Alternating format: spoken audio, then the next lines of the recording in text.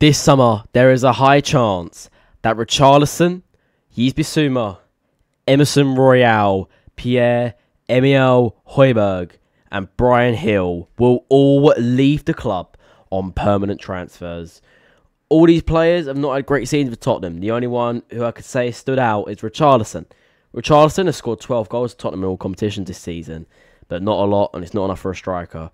All these players are set to be cleared out for a revamp this summer in the Tottenham camp. We want new players. We want good money for these players as we're back in Europe. It looks set we're going to be in the Europa League next season. So we're going to have some European money. That's going to be really good for us. But that's what it's looking like. 300 videos. Oh, it's beautiful. Beautiful to see a lot. But now we look on to the final day, the Friday. Tomorrow is the Talking Tottenham. The final Talking... yeah, I'd say it's the final Talking Tottenham of the season. I know we have that pre-season friendly, but I'm going to do a match reaction for that. I'm not doing a Talking Tottenham because I might watch it live, but I don't know yet. So that's where we're at right now.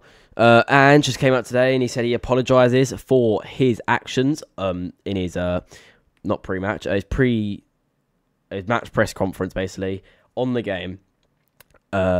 About obviously us losing to Man City and the mentality of his club. He said, "I'm really sorry for the words. It was just that I'm angry and I'm disappointed in the team for losing on Tuesday as we still had a chance at Champions League qualification." How do I feel about it still? Oh, I could not care anymore. I'll be really honest with you lot. I could not care.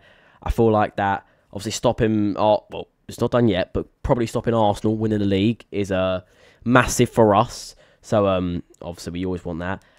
I didn't ever think we were going to get Champions League, and I think Europa League could be the best thing for us next season, for our team as well. I don't think we might be ready for the Champions League yet. But yeah, I always have to say, it's just the usual thing. Not a long one today. It is going to be about 3 minutes long, which is good. Talking Tottenham is out tomorrow night. Should I do a live one? Yeah, I think we've got to do it live. So live Talking Tottenham tomorrow night, as I'm going to be out playing football tomorrow. So there should be a short coming out. I'm going to ask about YouTube Shorts editor Charlie about if we could do a short for the final match day. I'll be doing my prediction and stuff for tomorrow's game. But go and watch newest video Jake's Mini now behind the mic, and go and watch the newest short now. A new video coming out in about a week's time. But yeah, that is it for today, you lot.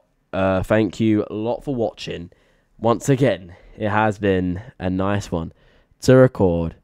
Always remember, smash the like and subscribe button to the flipping channel, and I'll see your little dirty faces soon. Goodbye, guys.